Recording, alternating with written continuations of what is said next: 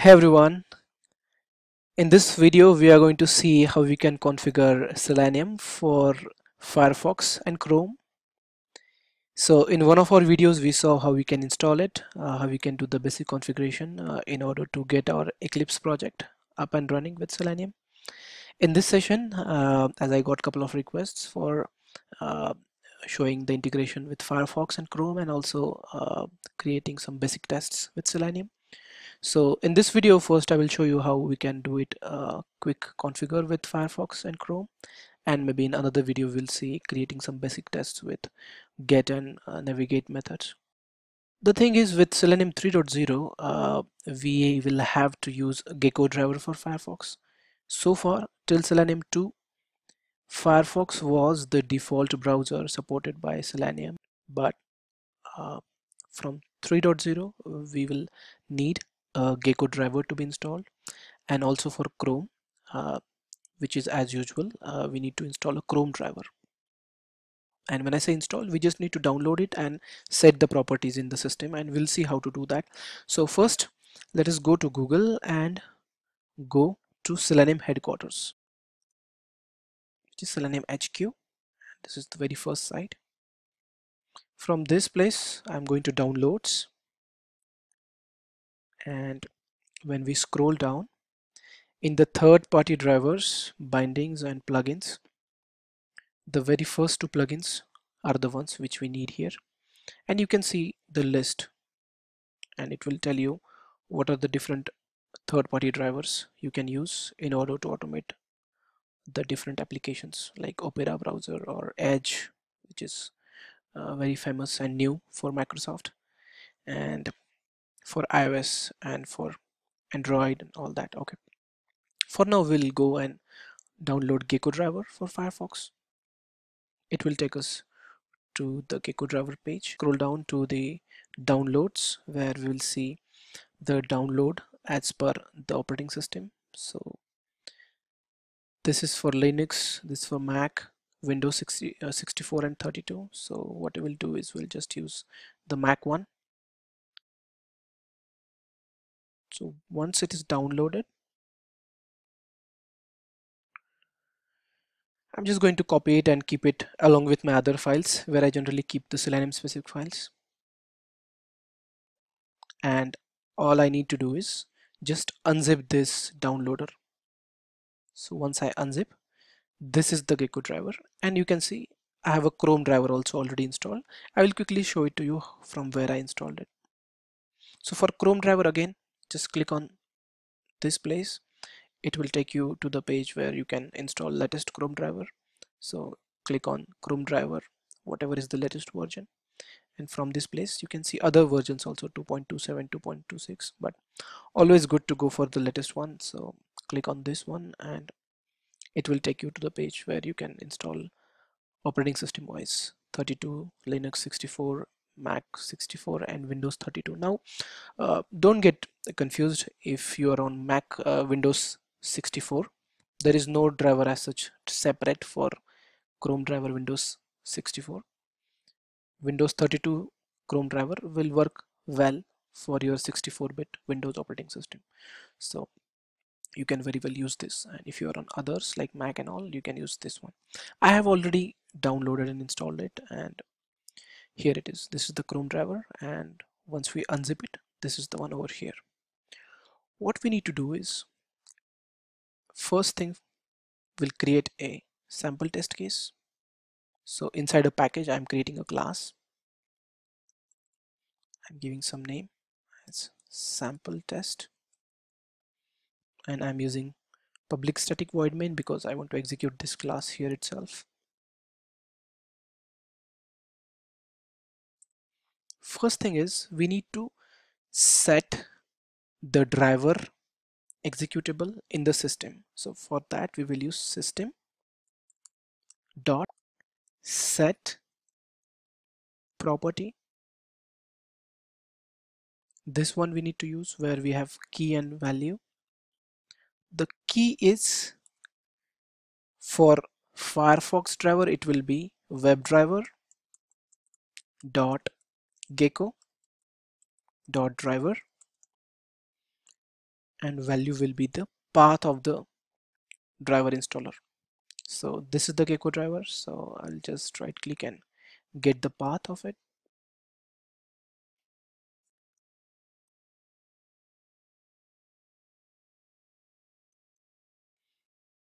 We need to give the complete name, so I'll copy the name also.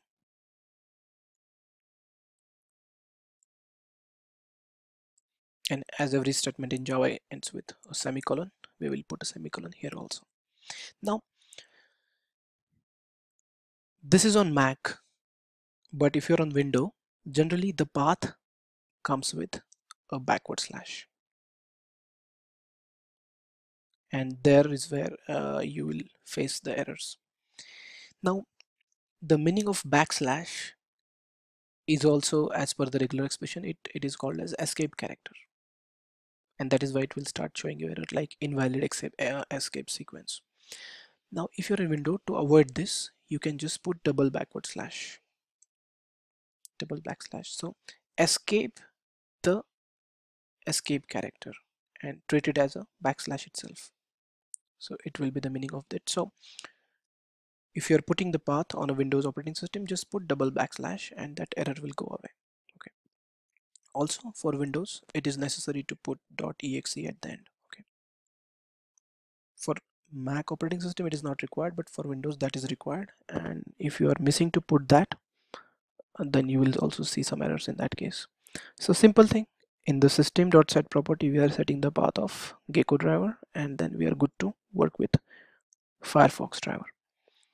So to create the instance of the Firefox driver, all we need to do is WebDriver driver is equal to new Firefox, and Java is a case sensitive language, so make sure W and D is capital, F and D is capital, and this is the name of the driver. You can give pretty much any name. The error over here, it says that we have not yet imported the WebDriver from Selenium files. So just take your cursor over here, and in the quick fixes, very first fix will import it for you. Similarly here also. So what it do, it imported the WebDriver from Selenium files and Firefox driver also from Selenium files, and we are good to. So what we do with the driver, let us say we want to launch some website, so driver.get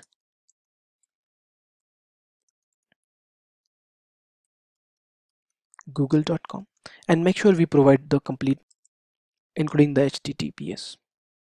Okay, so driver.get, and it will take you to Google. Say just for visual purpose I want to add some weight here, so we can use thread.sleep, and it is in milliseconds. So if I say 3000 milliseconds, it means 3 seconds it will dead weight over here, and then it will go ahead, and this is just for visual purpose. When we execute this test case, we will see that the driver is launched, and then page got navigated to this page, and then we can close the page by using driver.quit. Now the error over here is it says that for the thread.sleep there is an exception which we have not yet handled. So we can handle it by using try catch, or we can handle it by adding a throws declaration. So we'll add a throws declaration, and we can use exception over here.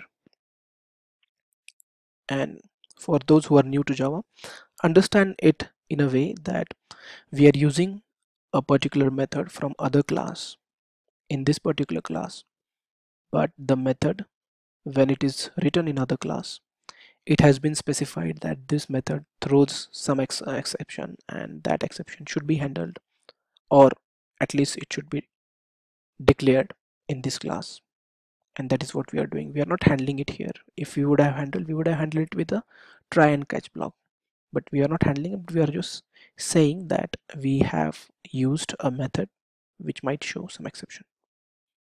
Okay, so don't go in much of the details of this as far as the very basic of Selenium is concerned. Here we are more interested to see how we can set the properties, for the Gecko driver and launch the driver here. And when I say launch the driver, it will actually launch the Firefox browser. And then once it is launched, it will navigate to this side and we will wait and then we'll close. So to execute the test case, all we need to do is go to sample test case and run as Java application. Or you can run it from this place also, right click and run as Java application. Or you can see this runner, run from this place, run as Java application, and it will start executing. So this is Firefox, it went to Google and it closed.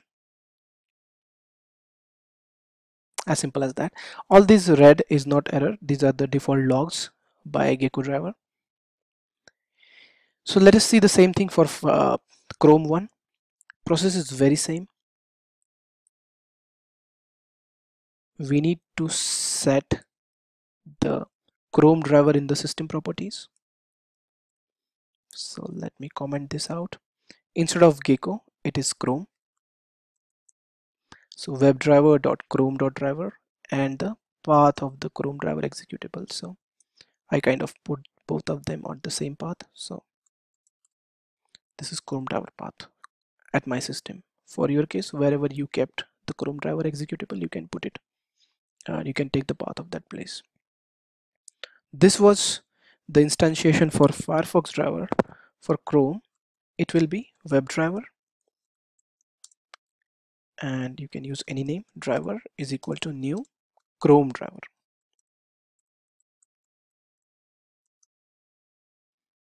And after this point, okay, we have not yet imported Chrome driver, so just take the cursor on the error and it will give you some quick fixes from which you can use the first one, import Chrome driver from Selenium.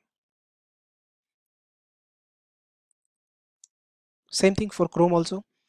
We have set the properties for the Chrome driver, then we are launching the driver, going to Google and waiting for some time for visual purpose, and then we'll close it. So just run it from this place. This is the page and it's closed after 3 seconds. So that is how you can configure for Firefox and Chrome, and in the next video we will see some basic methods like writing our first test cases with Selenium with gate and navigate methods. So thank you so much for watching this video.